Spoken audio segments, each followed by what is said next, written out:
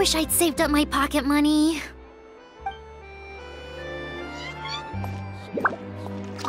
Stocks are running low, so purchase soon to avoid disappointment.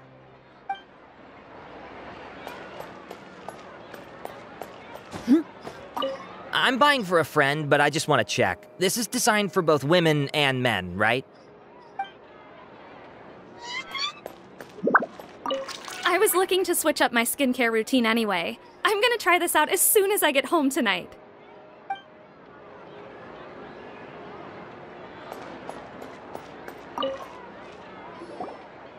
It's an honor to receive such high praise from you. To be honest, I was also hoping you might be able to point out some flaws in the product so I can keep improving it. With most skincare products, the pros and cons only become apparent with long-term use. Yet, this one has instant benefits, improving skin quality without any obvious side effects. It's one of a kind. Don't worry though, I plan to keep using it, and I'll publish regular reviews in Beauté Sans Fleur. You can read my thoughts there. All you need to do is subscribe. Oh, I was hoping for a more casual conversation, but you are a beauty association leader after all. I understand if you want to keep this professional. Cedrine! Oh, excuse us, Miss Beauty Expert, but do you think this product is a good choice for me and her? Wait, are you the renowned traveler? That's right, and by her side, the equally famous Paimon. Well, I don't normally handle customer questions personally, but since it's the traveler asking, allow me to make an exception.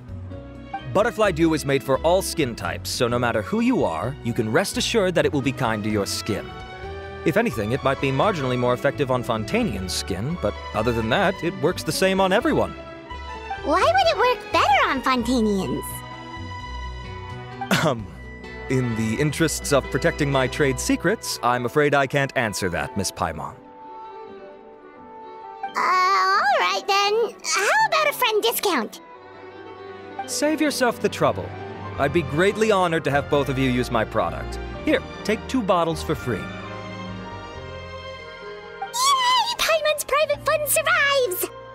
Stand. This gift is simply a token of my esteem. There's no business motivation behind it. To me, finding new customers for Butterfly Dew is about meeting kindred spirits, fellow admirers of physical beauty.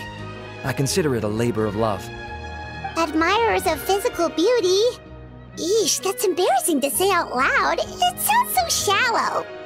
It's nothing to be ashamed of, Miss Paimon. Most people claim to desire inner virtue, but it's still physical appearance that turns their heads. This is a fact of life. It's only natural for people to desire to become beautiful. And that's exactly what inspired me to choose this research direction in the first place. You're right. Everyone loves beauty, don't they? Look at the time. My apologies, but I have other things to attend to. I'll leave you with these 2 bottles of Butterfly Dew, and I look forward to seeing you again. Paimon, I'd say there's no need for you and the Traveler to use this product for now. Why? Is there a problem with it? The quality is fine. I just think there's room for improvement. I think I could add some ingredients to the mix to make it more effective. Really? Then why didn't you tell Rawat about that? Researchers are a very special breed of human. You can point out their flaws to their face and they won't mind very much. But if you tell them that someone else could do a better job, ooh, now that'll make them really upset. If I'd mentioned it, he probably wouldn't have given you those 2 bottles for free.